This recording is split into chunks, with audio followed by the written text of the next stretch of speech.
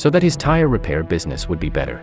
It seems that James has begun nailing nails into the road. We now see James get on his motorcycle to go see the developer of the construction, so the developer can pay for the pollution damage to James' house. Naturally, the developer is reluctant. However, James was determined to find the person in charge, but he was stopped by a security guard. When he was pushed, he fell to the ground. Sadly, he didn't realize he'd hit a little girl. She was the developer's daughter. James was carried to the police station by the security guards. It turned out that the developer had already paid compensation, but James didn't receive it. It was taken away by Snake, the leader of the neighborhood gang.